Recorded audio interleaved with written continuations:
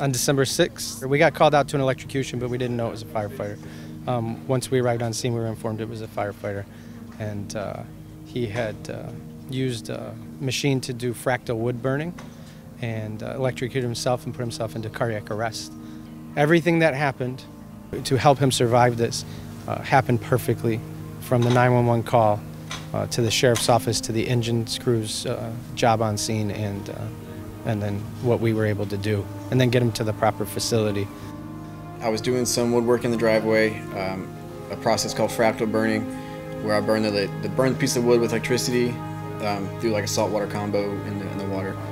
And I'm not really sure what happened, what went wrong, but I got shocked. It was about 2,000 volts, and I was pretty much dead in the driveway.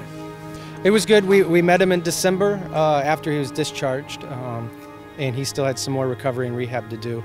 He presented us with the wooden flags, and they're really, really nice. I mean, we're very proud of them. I know we were about to have a son, so I was still in the hospital, I was still in ICU. So by that time, I was able to be wheeled downstairs to the delivery room. So I was there for the birth of him.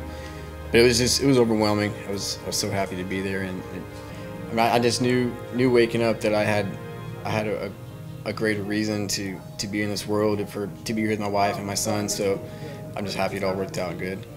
Like I said, it's a brotherhood. So even though I've never met them, they're my brother. I'll do anything for them. I'll lay my life for any of my brothers in the fire department. Hey everyone, if you've enjoyed this video, please hit that like button and be sure to subscribe. We always welcome your thoughts and questions, so please leave a comment down below. And if you're looking for more videos to watch, I've gathered a few right over here.